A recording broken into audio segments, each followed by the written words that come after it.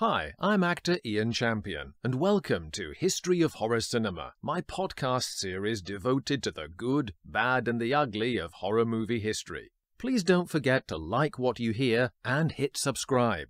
I have such sights to show you. Torture Ship, 1939.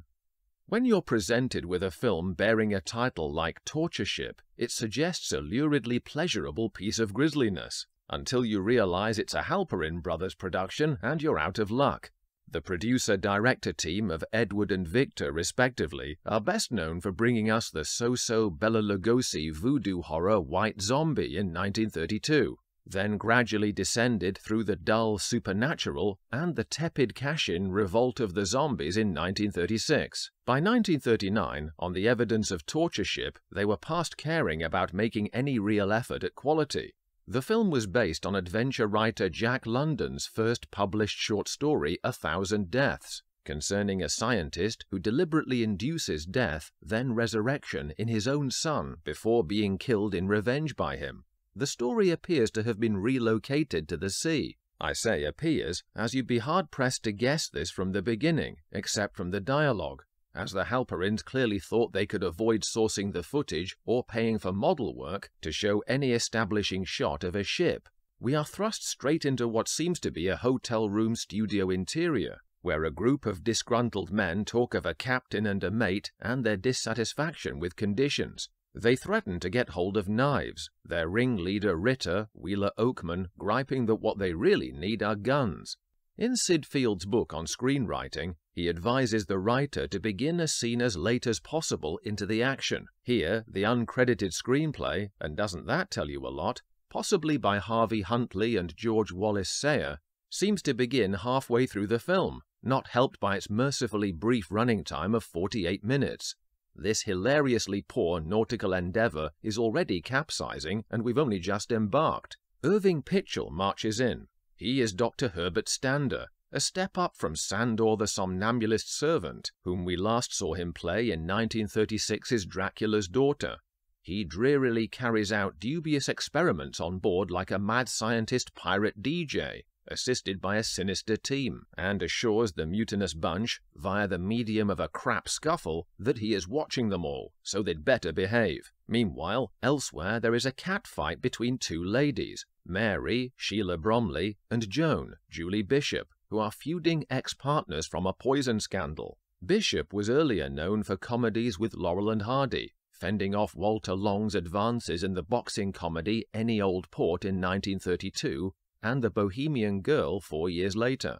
Despite changing her name to disassociate her past movies, somehow a ghoul like this movie found her. To reinforce our suspicion that Torture Ship is heading into very inexpensive seas, when we do cut to an exterior night shot of Lyle Talbot's lieutenant on deck, it's a laughable black screen over the ship's stern. Only when we cut to a close-up of him do we see a soft-focus moving horizon line behind to simulate the ocean.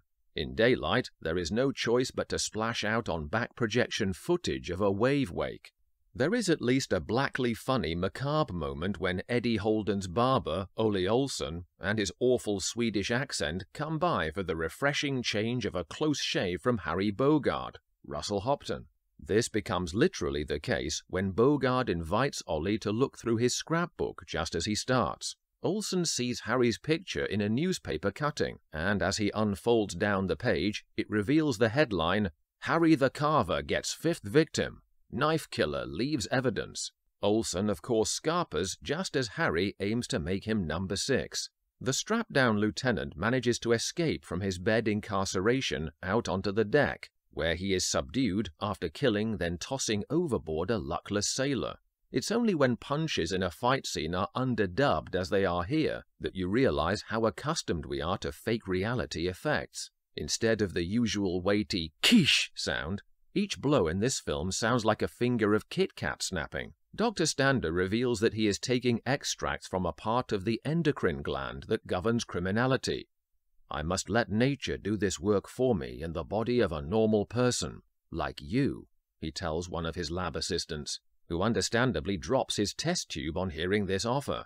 Lieutenant Bob, the poor test subject from earlier, flees again. and almost kills the Doctor and Joan before fainting, allowing the Doctor to inject him into a zombified state. Stander's ethics are neither present nor correct. Bob is related to him. "How could you? Your own nephew," Joan berates him. Pitchell responds with a low-powered look that can only come from an atrocious actor one day realizing he's better off as a director, notably of Destination Moon in 1950.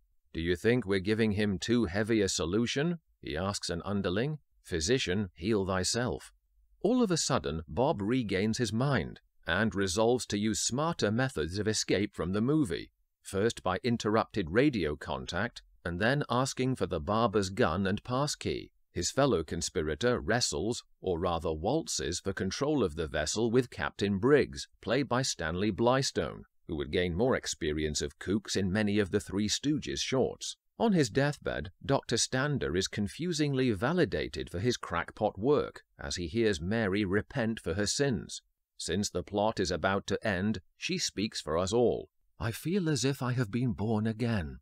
One future horror actor who is worth watching out for at the end is purveyor of diminutive oddballs Skelton Knaggs as Jesse, a sinister henchman in Coke bottle glasses.